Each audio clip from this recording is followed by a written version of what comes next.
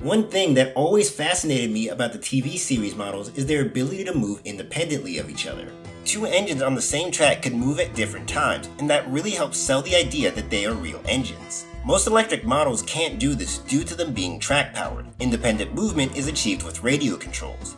Each engine has their own power source connected to a receiver, allowing independent movement of each train. There are other methods of independent movement like DC controls, but radio controls is what I'm interested in. So, after doing some research, I figured I would try my hand at converting a model to radio controls. I decided against converting the 4 models I already had, as I didn't want to risk ruining them in the process, particularly my original Thomas and James. So, this meant I had to acquire another model. Fortunately, I was able to buy a damaged Thomas for relatively cheap. When I got the model, it was in an interesting condition. I knew that it was damaged, but the things done to this model raises some questions. The face was being held on with masking tape, the front buffer was chipped, the back buffers were missing entirely, and for some reason the cab roof was glued to the model. But surprisingly enough, the model still ran. The model was also pretty dirty, so I decided to dismantle it and soak the parts in warm soapy water. I was also hoping that this soak would loosen the glue stuck to the roof. That plan failed, so I had to pull the roof off by force, which damaged it in the process. There are 4 main components to a radio-controlled system: the battery, the speed controller, the transmitter, and the receiver. The transmitter will send a signal to the receiver telling it whether to move or not. The signal is then sent to the speed controller, which will adjust the voltage from the battery accordingly and send it to the motor. Once I understood the fundamentals, I bought the necessary equipment: a 12-volt Tenergy battery pack, a Hobby Sky transmitter and receiver, and a Tenergy speed controller. I went with 12 volts because I figured that would be more than enough and would last me a good while until I needed to recharge. The speed controller I only got because it was pretty cheap, but it only runs in one direction. I also bought a fuse to prevent any short circuits, a switch so that I could turn the circuit off, and connecting cables so I could disconnect the battery. With all that, I pulled out my soldering iron and began wiring components together. I used this diagram as a guide, which proved very helpful. With that done, I opened up the chassis and removed the power pickups and the wiring to the motor.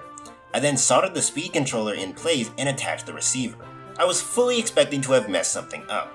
I am very much a novice when it comes to soldering, and I figured I made some mistake, but it actually worked.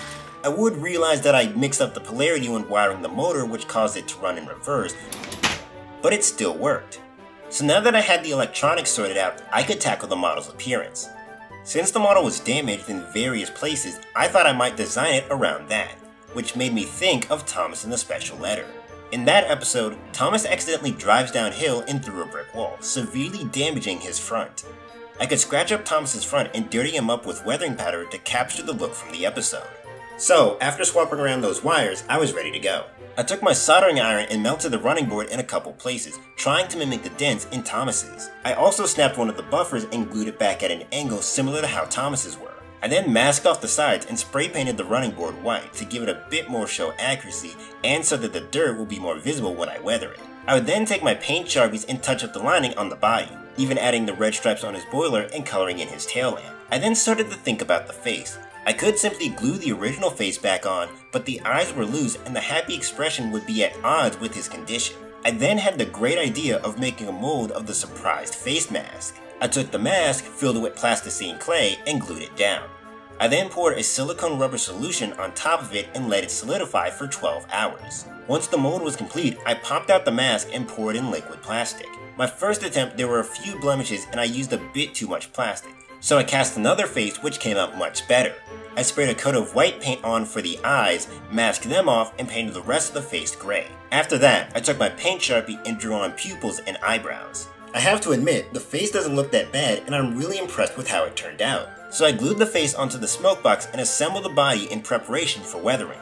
For this, I used some rust-colored weathering powder and some plastic shavings I had lying around to dirty up Thomas. And I used several images from the episode as reference. I then sprayed a coat of matte finish to hold everything together. I would repeat this process several times until I got Thomas the right amount of dirty. So, after tidying up the wiring, my radio-controlled Special Letter Thomas was complete. I set up the track and gave it a run, and it was so satisfying to see it go. It runs smoothly at any speed, can comfortably pull coaches and trucks, and it's completely self-powered. Another nice addition to my growing collection of trains.